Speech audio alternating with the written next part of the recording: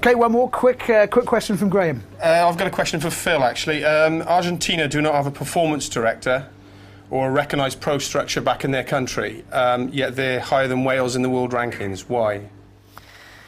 I think if you looked at the anthem tonight and you saw the Argentina players, I know it sounds a stupid thing to say, but it meant everything to them. The country, wearing the jersey, you know, they're amateur back home, but a lot of the players play in France and different parts of the world. But when they put that jersey on, it means everything to them. And I think they've got a simple game. They've got about 2 world-class players behind the scrum, and Andes, Pichot possibly.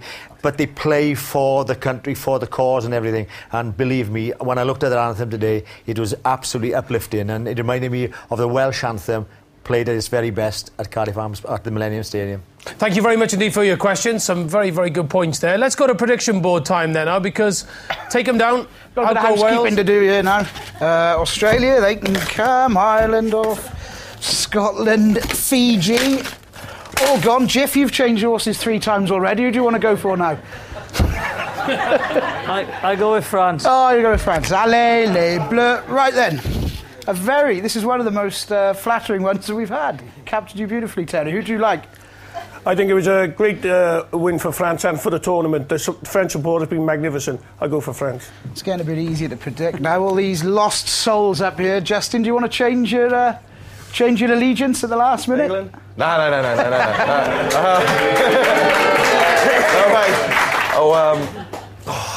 Yeah, I think France. You're going to go with France? Yeah. OK. Pretty good. Now, Phil, welcome to the prediction board. Yeah, cheers, Rick. I think I'm going to go with all the lads. I think it would be fantastic for European rugby if France could win it in their own backyard. So you're going to go for? France. France as well. Right, there we go. Which means that only Stuart is remaining in the tournament with his original prediction. Absolutely. Rick, great work. Thank you very much indeed. So, Jonathan, the semi-finals then, how do you see them going? England, France, South Africa against Argentina. Big, big games. Huge games, you know. Argentina didn't play very well today. You know, but they can trouble. They've got a big pack and a goal kicker. I think if you look at, you know, history of the World Cup, you know, that's what gets you success. Same as the Heineken Cup. Big pack, good goal kicker, bit of defence. So, yeah, I think that South Africa will go through. France, England. After their result yesterday and having to play away, I don't think anyone gave them a chance yesterday, and to go away as host nation playing Cardiff against the favourites and come away with the result, I think that maybe now they're. And for the first time in Rugby World Cup history, there will be no Australia or New Zealand in the final. No. Oh. Or the semi-final. First anyway.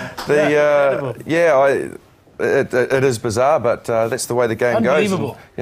But you know, the teams that have beaten both Australia and New Zealand deserve to. I came away from Cardiff, from Millennium Stadium yesterday, having watched it, not knowing how to explain it, but thinking that the France deserve to win. They totally deserve to win. I agree. I think it'll be a France-South Africa final. And just a quick point, you know, you mentioned about whether or not New Zealand had the experience on the field to win that game yesterday. And I don't think Johnny Wilkinson is playing as well as what he can. No. OK. But he's got the experience. They seem to grow around him, if that makes sense. It does, sort of. And on that note, thanks very much indeed. Justin, Jonathan, Phil, Terry, thanks very much indeed. That's it from us. We'll see you next week. Bye for now.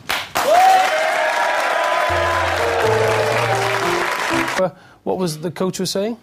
Yeah, not so... And of course, more from Eddie next week. I can't wait. OK, let's go back to Rick then. He's chatting with Brent.